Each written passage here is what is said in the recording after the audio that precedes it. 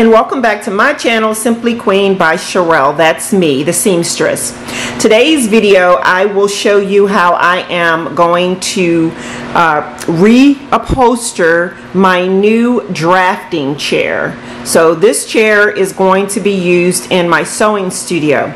So I recently redid my studio and removed the tables that I had in there in which my sewing machines were on and replaced them with kitchen cabinets and a countertop. So the cabinets are 35 inches high, and then the countertop is an additional 1.5 inches. So that's 36.5 inches high. That's the height of my current sewing counters.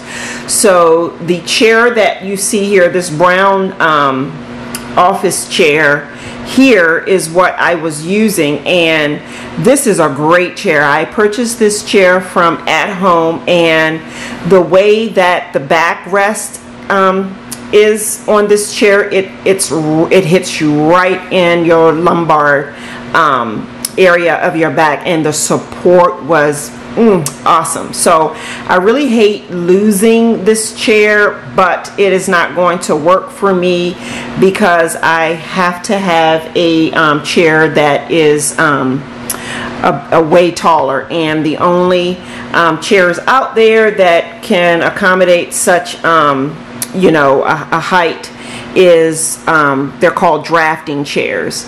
So I purchased this drafting chair from Hobby Lobby, and it's regularly $99.99, and I got it for $74.99. And for those of you who do not know, Hobby Lobby no longer has the 40% off coupon. And even if they did still have the 40% off coupon, the coupons are not valid on these chairs. So either way, I would have had to pay $74.99 for it. So my plan is to, before we even put it together, is I am going to take the bottom cushion and the back cushion, and I am going to cover them with this fabric here. And the fabric, this is outdoor fabric, or shall I say upholstery fabric. It's pretty thick. It's not cotton. Well, it's cotton, but it's like the outdoor fabric. I am going to cover my new chair with this fabric. I thought that was very cute.